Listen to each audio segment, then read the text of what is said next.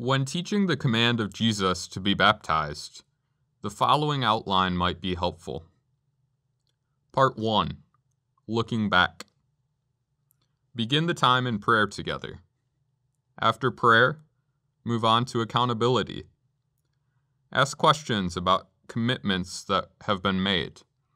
For example, you could ask, did you share the story from last week with anyone?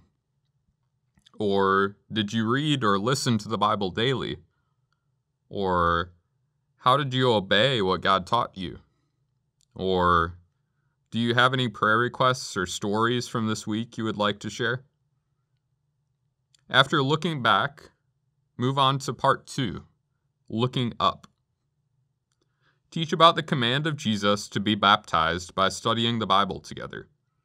First, read a time when Jesus gave the command, and then discuss a true story which illustrates what obeying that command can be like.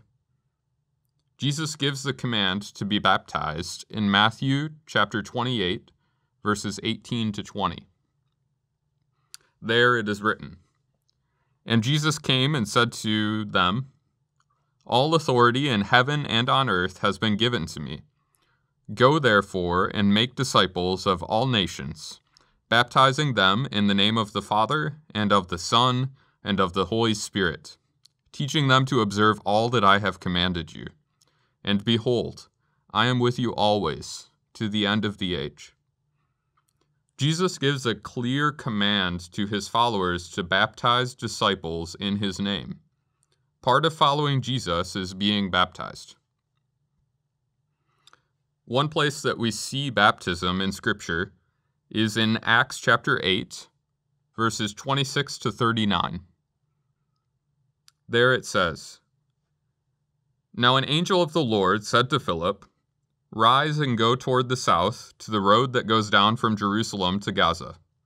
This is a desert place.' And he rose and went. And there was an Ethiopian, a eunuch, a court official of Candace, queen of the Ethiopians, who was in charge of all her treasure. He had come to Jerusalem to worship and was returning, seated in his chariot, and he was reading the prophet Isaiah. And the Spirit said to Philip, 'Go over and join this chariot.' So Philip ran to him and heard him reading Isaiah the prophet and asked, 'Do you understand what you're reading?' And he said, 'How can I, unless someone guides me?' And he invited Philip to come up and sit with him. Now the passage of Scripture that he was reading was this: 'Like a sheep he was led to the slaughter, and like a lamb before its shearer is silent, so he opens not his mouth. In his humiliation justice was denied him. Who can describe his generation? For his life is taken away from the earth.' And the eunuch said to Philip, 'About whom, I ask you, does the prophet say this?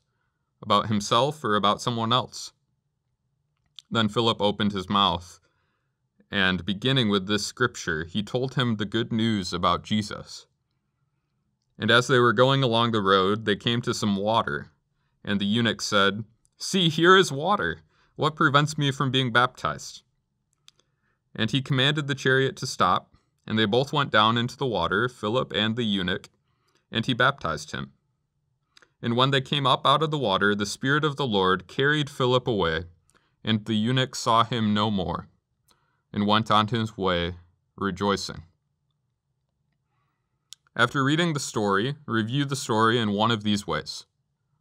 You could tell the story from memory, or you could talk about the story. What happened? Then what happened? Then what happened? Or you could tell or read the story again. Or you could draw pictures illustrating parts of the story. After reviewing the story, discuss the following questions based on the story. What do we learn about God? What do we learn about man? What should we not do? And what should we do? After discussing these generic questions, the following may be helpful for this specific story. You could discuss, what is baptism? You could read Romans chapter 6, verses 3 to 4. Baptism is a symbol of Jesus' death, burial, and resurrection. Baptism also means we have died to our old self and have been raised to live a new life with Jesus. Why should we be baptized? You could read Matthew chapter 3, verses 13 to 15. Jesus received baptism, and we should also. Receiving baptism means that we identify Jesus as our Lord. You could also answer the question, who should be baptized? For this, you could read Acts 2, verses 38 to 41. Everyone who repents and believes in Jesus should receive baptism. Another question is, how should we be baptized? You could read Matthew 3, verses 13 to 17. Jesus went down into the water. Baptism should be by immersion in water. After examining Scripture together, move on to a time of practice. For any believer who has not been baptized yet, discuss how and where to be baptized. Go and baptize new believers. After a time of practice, move on to part 3, looking ahead. Make commitments based on the story. Discuss what to obey from the story and the command of Jesus to be baptized. Some ways to obey are to be baptized for any believer who has not been baptized before, to tell the story of Acts chapter 8, verses 26 to 39 to another person, or to study the Bible every day. After making commitments, close the time in prayer together. Remember to pray for any specific commitments that have been made. Ask for God's help and for His blessing in obeying Him.